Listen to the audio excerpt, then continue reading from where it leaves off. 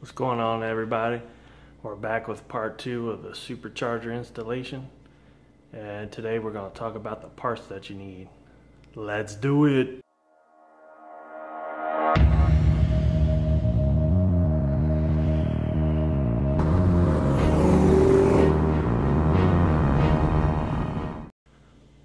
Some of the parts in the supercharger kit are fairly easy to find, but some of them are very hard. It took me approximately 2 years to find all the parts I bought. I also bought 2 separate supercharger kits and still didn't have all of the parts in the end, and had to search for a few different ones to make the kit complete. So it's not an easy task, but if you want to keep your car a stock Saleen and use all Saleen parts, you're gonna have to work hard at it and search to find all of these parts. The reason why a lot of the Saleen parts are really hard to find is because they haven't been made for probably a good 8 years or so now. A few of the parts are still made by some aftermarket companies, but Saleen really hasn't made any of the supercharger parts in years. So that's why these are really hard to find, and when you do find them, you are going to pay for them a bit. So let's get into the parts. Here are all the parts you're going to need to take your NA Saleen S281 and make it into a Saleen S281 SC supercharged. You can also do this on any other 2-valve Mustang as well, 99 to 04. First thing we're going to start with is the installation instructions. Lower manifold gaskets, throttle body gasket, EGR tube, supercharger oil. This particular cold air kit is a Saleen Extreme one that I upgraded to. 70mm throttle body, heater tube, thermostat housing, overflow support rod, bigger fuel pump.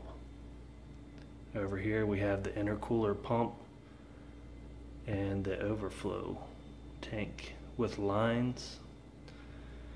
We have a stock Mustang GT water pump and alternator pulleys, because the Saleen S281 NAs came with underdrive pulleys, so you're going to have to switch to the factory GT pulleys.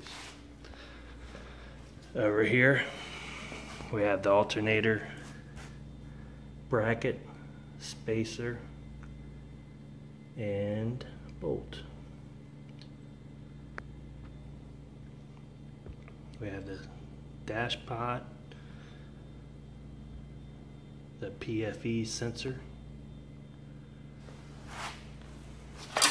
This is the wiring for the heat exchanger fans and the intercooler pump, and of course the heat exchanger and fans. A Series II supercharger, M90 Eaton lower manifold. Here we have the EGR solenoid bracket that you're going to need. We have throttle body and cruise control cables, which are, these particular ones are from a Terminator. Also the throttle and cruise control cable bracket. And that's all of the parts. Oh, one more thing, the Saleen ECU.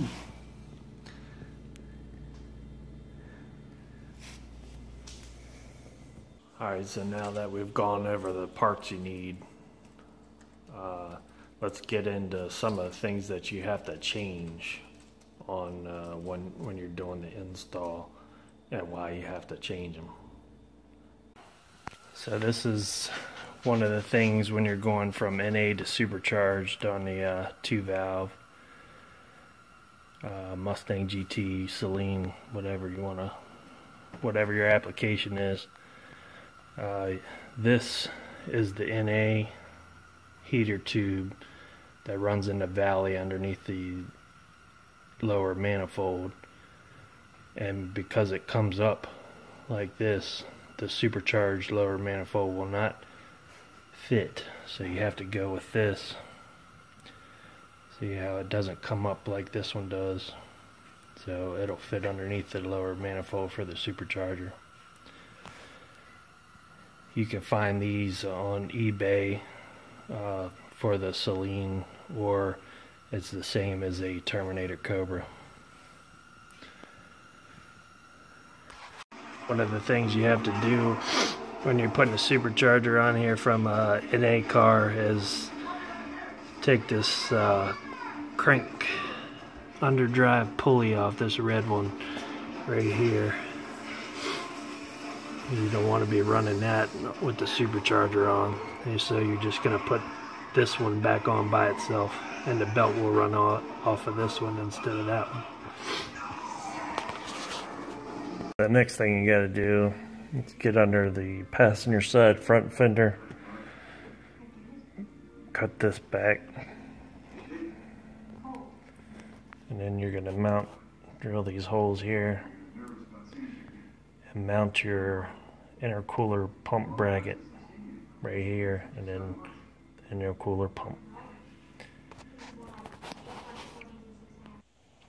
So when you get your lower manifold to this point, see, I've cleaned the surface and even underneath. You're ready for assembly, and I have a couple things on so far. One hose and the sending unit for the boost gauge, but I mean, for the most part I have a whole assembly ahead. And this is kind of your starting point. So that was a few of the changes. The other stuff is pretty self-explanatory. You gotta lengthen the alternator wires a little bit since that gets moved up a hair, and some other miscellaneous things. Changing out your throttle cable and cruise control cables, pretty self-explanatory. Then just assemble a supercharger and bolt it up. Put everything back together and get ready to go. I hope this was informative. I hope you learned something about the Saleen supercharger kits and the install to make your NA car a supercharged car. And if you have any questions, comment down below, and hit that like button and subscribe for more S281 content. Don't act like you don't know. No one that came